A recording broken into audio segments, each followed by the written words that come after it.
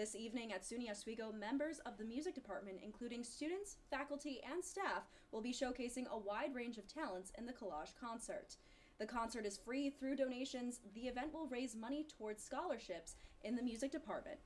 Paul Leary, music department chair, says that this event is sampling some of the many talents the music department has to offer. The collage picture, it's usually lots of pictures, right, of something put together.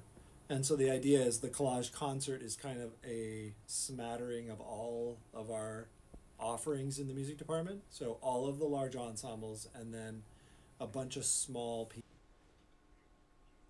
Join the music department for the Collage Concert tonight at 7 p.m. at Waterman Theater, or participate in the live stream on YouTube at SUNY Oswego Music Department Live.